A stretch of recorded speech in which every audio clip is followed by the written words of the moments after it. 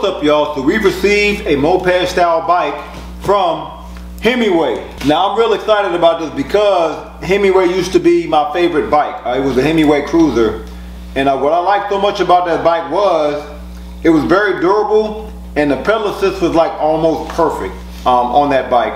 And I like the speed. Like all around I like the Himiway bike, and it was my favorite bike I think for like 2 years. So I'm really thrilled that Himiway sent me their first adult moped style bike. And this bike is so new to the market, I don't even have a whole bunch of specs on the bike yet. I do know that it has a 48 volt 20 amp hour battery, and a 20 is up there with the highest amp hours that I get for a bike that's not like a long range e-bike. Supposed to take you up to 80 miles per charge. Don't know how fast the bike goes. We're gonna test that out. I don't know how heavy the bike is, but the net weight of this box is 88 pounds. I don't know the maximum weight of the rider. Hopefully we'll figure that out in the user's manual. I do know the bike has dual suspension, and I think it has all-terrain tires, and I know it has a 750 watt motor. To purchase this e-bike, feel free to use my link and my code in the description below to get a discount. Also, I am doing an e-bike giveaway. If you want to be included in this giveaway, you have to be subscribed to the channel, and comment below on what type of e-bike you would like. So what we're going to do is we're going to unbox this, and I think this bike is mainly for urban commute, so we're going to go in a more urban area, see what that's like. We're going to go on-road, we're going to go off-road, see what that's like, and yeah, I'm pretty excited about this. Man.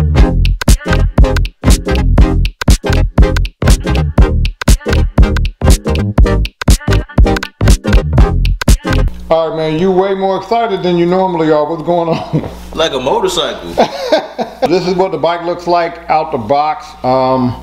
Doesn't look like anything was damaged or chipped.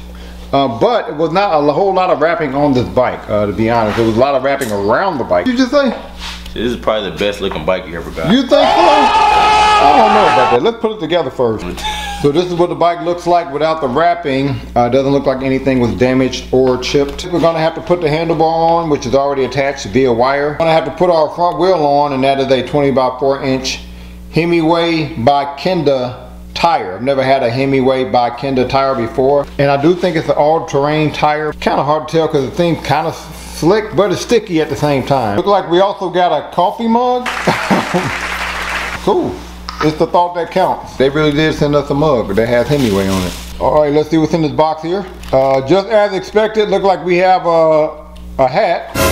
That's pretty cool. Look like the hat matches the mug. Our pedals, which are labeled. Our headlight, and I've never had a headlight quite like that before. Some standard tools here. A bell. That's our screws and bolts. All right.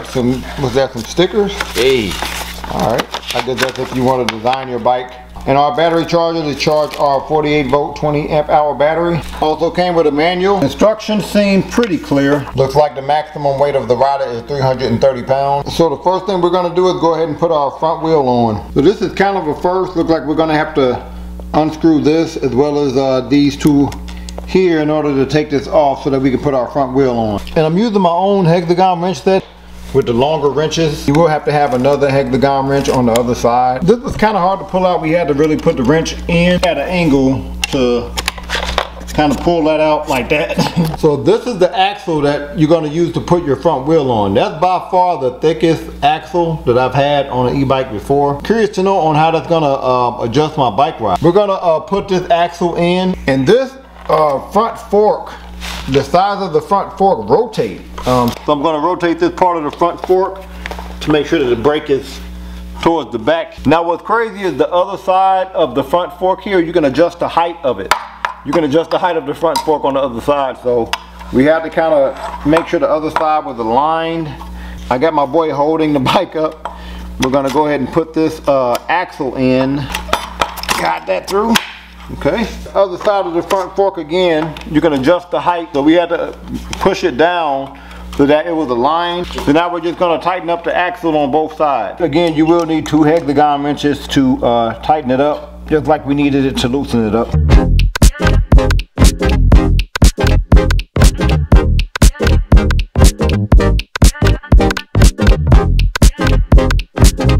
So putting this front axle on and this front wheel on might seem like overkill, but I actually really like this feature. I think it makes the front wheel more secure. All of the e-bikes that I review on this channel, I usually feel like I have to lift the front wheel up first before I ride the bike to make sure that it's on tightly, because if it's not, the front wheel is just going to slip out the bottom, and you don't want that when you're going, you know, 20 plus miles an hour. So I like the fact that even though this can be a little loose, at least the front wheel is not going to come out the bottom of your front fork here because it catches here.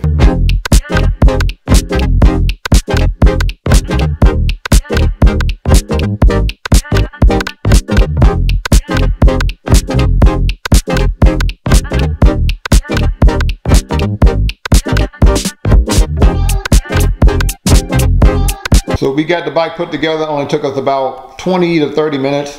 The hardest part to put on was the front axle because it's so big.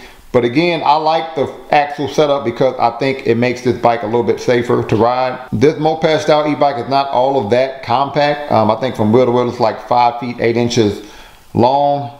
The seat, based on where you're sitting and its distance from the floor, is about 2 feet 8 inches, 2 feet 9 inches tall. The handlebar is adjustable. You can adjust the angle. Now I want y'all to go through all of my bike videos to tell me, is this the best looking bike that I've ever reviewed? I like the design of it. I like the colors. I even like the paint job. Like the paint job is very detailed here. Now I'm usually not a huge fan of Kenda tires because I think they're kind of slick. And I like to lean into my turns, and I can't really lean into Kenda tires. But these are grippier than any of the other Kenda tires that I reviewed on this channel. First time I've ever had a built-in cup holder on a bike before. Now this seat is about 1 feet 10 inches long. That's about 6 inches wide, and it is pretty comfortable. And I think the moped style bike, you're only as good as your seat, to be honest, because you really can't replace them usually. But this is a pretty comfortable. Get a look at the rear and front hydraulic disc brake. Look at that suspension. Now I don't believe I've had this suspension on an e-bike before, so I'm curious on whether it's going to make your off-road riding comfortable. It is an air suspension, so you can remove this to put air or remove air from your suspension using a bike pump. And I guess air suspension versus coil suspension is personal preference. And I took some air out, so I'm just going to put just a little bit of air in the suspension. Give y'all an idea of the rear suspension. Look like the suspension in the front is adjustable in a couple of ways.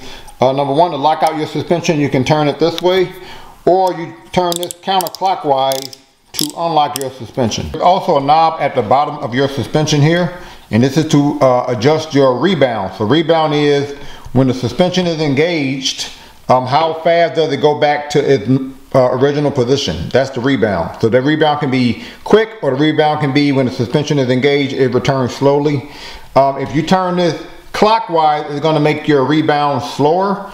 If you turn this counterclockwise, it's going to make your suspension quicker. I like rebounds that's more quick than slow. Give y'all an idea of the front suspension.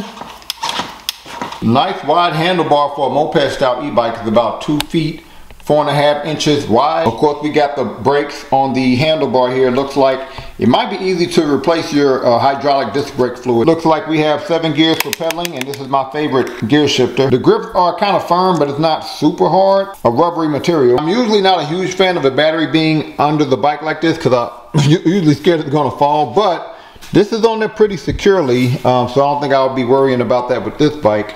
And the battery is not concealed, but because it's under the body, you and the bike kind of protect the battery from the elements a little bit. But if you want to take this battery out, you use the key that came with the bike, turn it, and then you can take the battery out. Love that the crankset cover here is steel instead of plastic. Really had a lot of issues with the plastic one. We're now going to turn the bike on. We're going to press and hold the power button here, and that turns my, looks like a semi-colorful display on. Looks like we have a thumb throttle for throttle only. If I want to turn my headlight on, I'm going to press and hold the plus button, and my semi-beefy headlight is on, and my rear light is on. Let's go through some of the basic display items on this display. Again, we do have our headlight indicator. We have our battery life here. We did just charge the battery.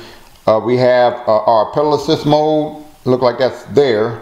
So if I go up a mode, if I press the plus button, looks like I have 5 different pedal assist modes. Here I have my speed calculator. Down here we have trip mileage. So how long did I ride on my last bike ride. And if we click the M button here, we will get more features. So it looks like that's my average speed, my maximum speed. So now that's my, how long has the bike been on for? It's been on for 2 minutes. Click it again. That's my odometer. I'm not gonna go into the advanced settings, but I will say, I like Himiway's older display a little bit better, even though this looks better and it's more appealing to the eye. The older displays did give you more options. Like you could change things like your pedal assist sensitivity. So to go into my advanced settings, I'm gonna press and hold the plus and the minus button. Okay, we're first gonna go through our general advanced settings. This first one is to clear your trip mileage. So if I wanted to clear my trip mileage, I click plus to change that to a yes, and then I click the M button, go to the next setting. This is how bright do I want my display. So I'm gonna make that as a 5 for now. Click M to go to the next one. This is whether you want your headlight to turn on automatically or not. 1 is on, 2 is off. This is how we want to calculate our speed. We can do kilometers or miles per hour. We're gonna keep it at miles. This is your auto off. So if your bike is idle, how long do you want it to be on before it turns off by itself? From these settings, you can't go into more advanced settings by pressing the minus and the M button. Press and hold minus and M. And this will take us to another set of settings. You do have to enter a password, so we're gonna press M to go to the next number there. So I think the password is 05, pressing up on the plus on the panel here, 10. We're gonna click M to go to the next setting. And this is the setting that I want to change. This is our limit speed. We're gonna make sure we're going the fastest that we can go. And I think that's in miles per hour. So it looks like 28 is the fastest that it say it can go, but we're gonna test that out. And I think that's all the settings. So we are about to try out the different pedal assist modes, starting with mode 1. Let's go to a lighter gear. Let's see how fast I go in mode 1. Okay. Seemed like the pedal assist kicked off right away. But it actually ain't bad. So this pedal assist sensitivity isn't bad is what I mean. So 14, 15, okay, almost 16 miles per hour, mode 1. So we're now gonna switch it to mode 3, pedal assist. Let's see how fast we go in mode 3.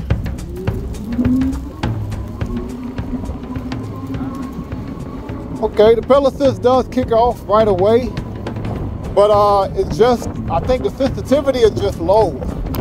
So it's, you have to kind of really kick it a little bit to get it going. But okay, 20, 21, okay. Felt like I was still climbing. Now it's time to switch it to mode 5. And we're gonna see how this goes again with the low sensitivity. I'm gonna go to highest gear anyway. See how we going. Okay, pedal assist kicked off right away. See if we can get to our maximum speed here. 22.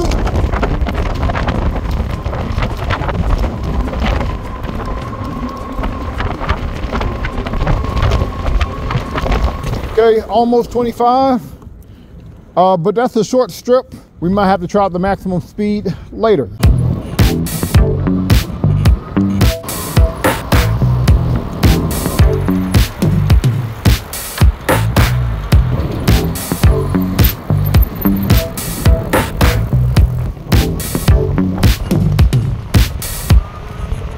What'd you think of the suspension? Suspension good. The pedal assist. You gotta really kick that thing to get it going, don't you? I give the pedal assist a 3 out of 10.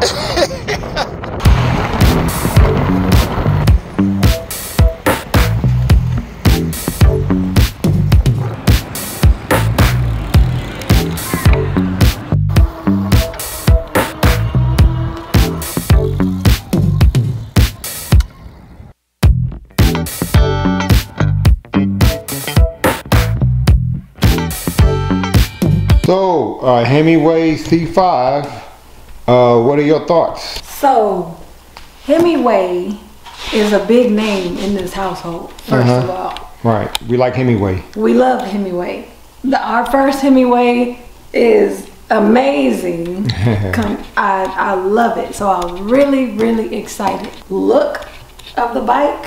The best looking bike I've reviewed. Looking, out of all the moped bikes we've gotten, the best looking bike. Suspension is also very good. Yeah, the good suspension. It's adjustable in the front and the back. Yes. Yeah. However, Himiway, y'all disappointed me. Oh man. Y'all disappointed me with this bike. The pedal assist, I give it a 3 out of 10. Okay. Pedal Like, assist. you have to pedal with all of your might to get some speed on this. And I was on mode 5. Only way I was able to get up to like 23 miles an hour is you have to really kick like it. this. So I do not like that at all. The bike is comfortable. The seat is comfortable. I like the little cup holder. The cup holder, yeah, the built-in cup holder. This is a thumb throttle, and the throttle goes fast. The throttle goes fast. I can get max speeds on throttle only, but if I'm pedaling, I just can't do it. It handles turns really well. The brakes are really good. So how about this? Give me a rating with the pedal assist the way it is now. What would you rate this bike? With the pedal assist the way it is now, I'm giving it a 6. A 6, okay. If they could give you a display where you can adjust your pedal assist sensitivity and you could fix the pedal assist issue, what would you give this bike?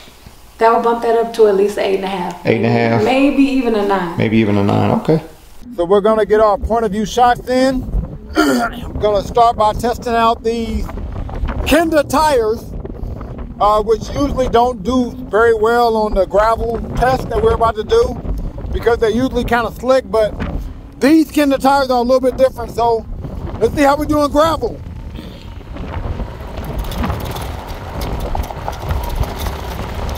All right, a little slipping. I still feel a little slipping, but not as much as normal. Let's brake here. Not bad. Let's go through some do some basic off-road riding. We'll do more later. Go through some wet grass here. I think there's a little bit of mud here too because it rained yesterday. So so far so good though. This suspension is really delivering here. Yeah, that suspension is top notch. From a moped bike standpoint, I definitely say top 3, but let me not jump the gun. Let's do more off-road riding later. Now, normally with Kenda tires, I would not advise to lean into your turns, but these are a little more grippy than my average Kenda tires, so I'm gonna try to do a little leaning here. Hope I don't slip. Okay. Yeah, these are more grippy than Kenda tires that I normally get on e-bikes. So I guess they fixed that problem, but they're not as grippy as Chow Yang tires in my opinion. But they're pretty good. All right, we're now gonna do some off-road riding with some heels. Really test out this suspension here. Go on here.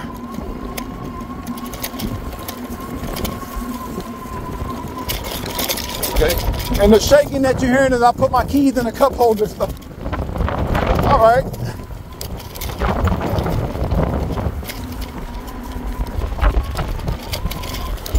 Not bad at all. Okay. Keep going here. Yeah, the suspension definitely delivers. I think I've had maybe like, I would say maybe 2 better. This is like, I would say number 3 regarding off-road. Let's go more. Yeah, that's good. And the fact that you can adjust the rebound and the compression in the rear, pretty good. So yeah, top 3 suspension for moped style e-bike. Like I will say is it does seem like you have to do one hard pedal to get into your pedal assist mode. I give you an example of what I'm talking about. I'm in mode 3 now, right? I'm about to switch to mode 4.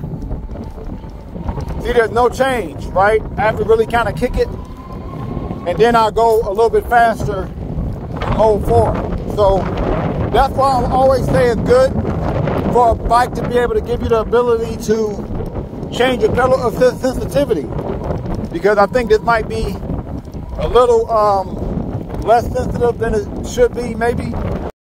I'm 5'11", 6 feet with shoes on, and in order for me to be comfortable on this bike, I have to get all the way to the back of the seat, almost like where I'm hitting the plastic. Knees are not coming as high as most moped style bikes, where my knees be like up here, but it's still higher than I would like. A little low for me, but I could do this. I could do this. So we are about to test out the maximum speed, throttle only, so I'm not gonna pedal. See how fast we go, and I'm in mode 5. See how fast we go here. Okay, 22, 23, 24, 26, 27.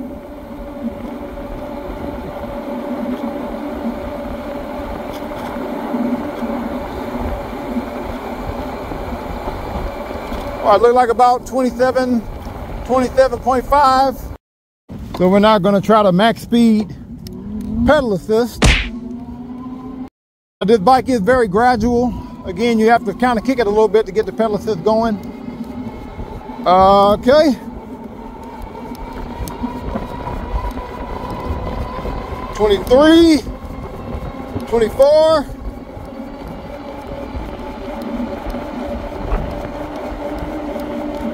28.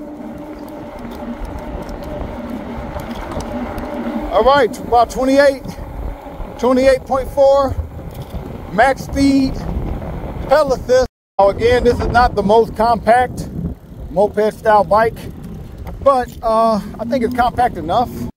I can go in and out of sharp turns on this bike, and that with the ability to lane. Let's see. Let's go through this sharp turn up here. See just how this bike performs here.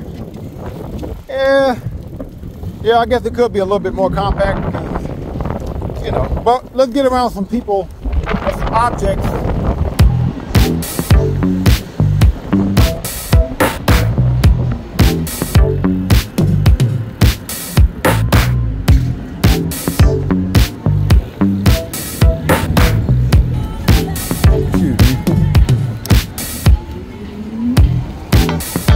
Yeah, but from a moped style e-bike standpoint, I do like them a little bit more compact, but this is not the biggest moped style bike that I've reviewed. So the size is okay. So we are now about to try this max speed throttle only, but up a hill, to see how much speed we lose going up a hill. This is a pretty steep hill. I'll say about 35, 40 degree hill. Even cars slow down a little bit going up this hill. So let's see how fast or how much speed we lose. Throttle only, up a hill. So going into the hill, we got like 20 to 21 miles per hour. We're in the hill now.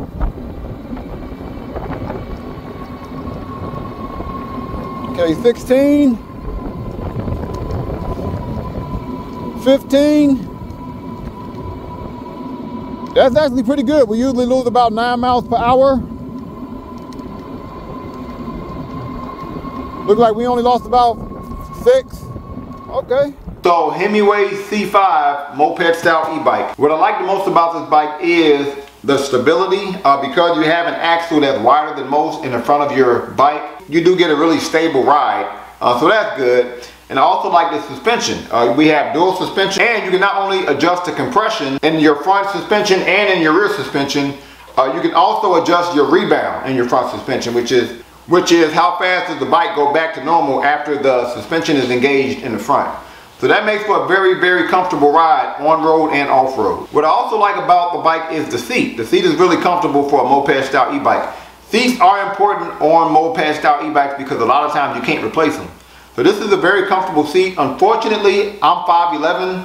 Because I'm 5'11", I have to sit way back here on the seat. So I would say this is a very comfortable bike for you if you are shorter than 5'11". I like that the bike has a built-in cup holder. That's a really nice touch. The battery life is decent. After a 13-mile bike ride, mainly in Mode 3, I also did a lot of throttle only. I lost 1 out of 5 battery bars, so I think that's like 55 to 60 miles per charge. I do think the drawback with this bike, and it's a big drawback to be honest, is the display. So the display does not give you the ability to adjust your pedal assist sensitivity, and out of the box, the sensitivity is really low. Like you really have to kick the pedal to get the pedal assist going. So a bike like that, you would need pedal assist sensitivity to accommodate riders with different levels of leg strength and different weight. But Himiway's older displays did give you the ability to not only change your pedal assist sensitivity, but you could adjust how much power you get per pedal assist mode. So I know they have the technology. Don't know why they left it off of this display, but hopefully they will.